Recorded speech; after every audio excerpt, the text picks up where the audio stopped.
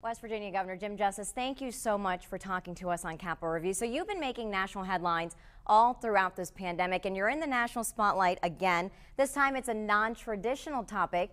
You want to completely eliminate West Virginia's personal income tax. Now, the why is obvious. We know why, but what I want to know is why now do you think it's a good time to get rid of the personal income tax to help your constituents? Well, the bottom line of the whole thing is West Virginia has been losing population since 1950. The only state in the country, where our country's doubled in population and we've backed up. And now is the time, because West Virginia is healthy from the standpoint of surpluses that we're producing. We're coming out of this pandemic in a way that is the envy of the nation and everything. And absolutely the timing now, with the whole world looking right at West Virginia, it couldn't be a better time than to do it right now.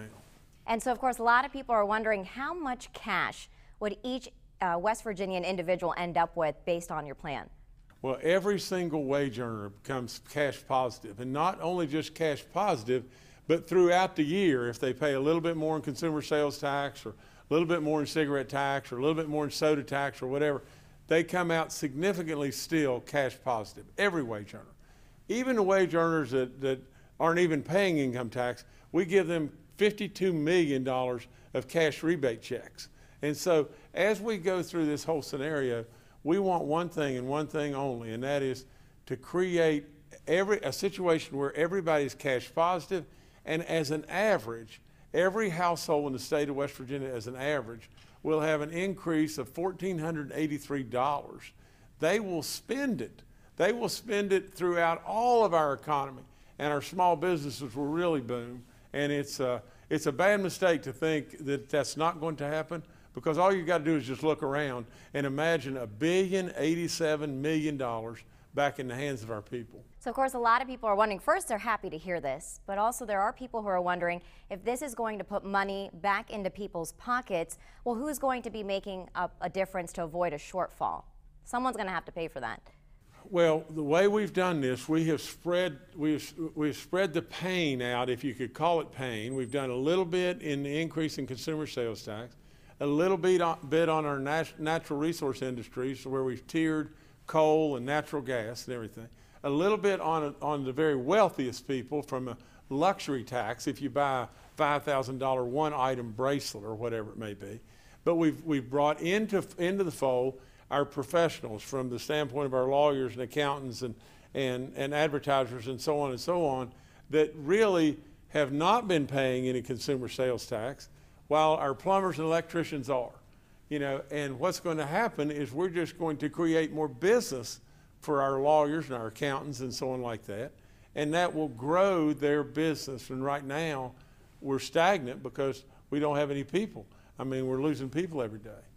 But you have a lot to be confident about, because West Virginia has been doing extremely well in a variety of sectors, from tourism to your COVID efforts, especially in comparison to other states. So now, with the American Rescue Plan, how do you plan to use the money that's set aside for West Virginia? Well, we've managed the first allotment of CARES money, or the second allotment, and we've done that very well.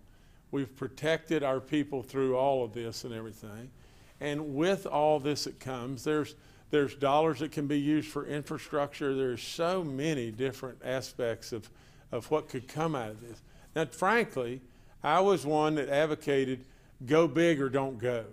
And so from the standpoint of Republican, Democrat, whatever, I'm just not there. I think we should first and foremost be Americans, and then first and foremost be West Virginians.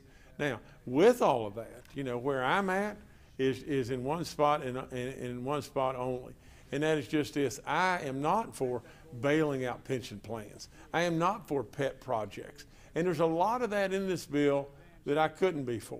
But what is going to happen with this in West Virginia is you're going to have increased dollars that you can do a lot of stuff, from schools to hospitals to infrastructure to broadband to all kinds of things that will really materially help West Virginia. And speaking of the American Rescue Plan, you were pretty vocal earlier this month that you were upset with Senator Manchin and his provisions in the American Rescue Plan that could restrict how states use the money. And on the other end of it, Senator Manchin has said he disagrees with your plan to eliminate personal income tax. Do you think you can work out the differences? Well, first of all, Senator Manchin and I have been friends a long time, and I guess friends can bicker and all that. I adamantly think that what Joe did was he put the language into the bill. I mean, the language that basically said states are not going to be able to use any form of the dollars towards, income tax relief and everything, or tax relief. Well, we're not doing that. I mean, we've got to play exactly by the rules. And at the end of the day, I hope to goodness that Joe's thing didn't spoil an opportunity for all West Virginians and everything. I think it's a mistake. I think it's a childish political move, But see, I'm not into political moves and everything. It was basically a hit back on my state of the state where I announced this. And whether you're for it or against it, we shouldn't be doing things that throw obstacles in the way of West Virginians. And last question, congratulations on all of your successes with vaccine distribution in West Virginia, really just leading the pack in the nation. So how do you plan to continue this momentum? Well, one thing we've done from day one is we've kept West Virginians together. We've not absolutely just gone in 5,000 different directions and everything, and the people of West Virginia deserve the credit. Really, at the end of the day, I was surrounded by a lot of medical superstars and everything, and we pushed the right buttons, and we had to push them timely and everything, and we're going to continue to just do exactly that. And we're going to continue to lead the way because we've led the way from the beginning, and we're going to lead the way till this thing's over.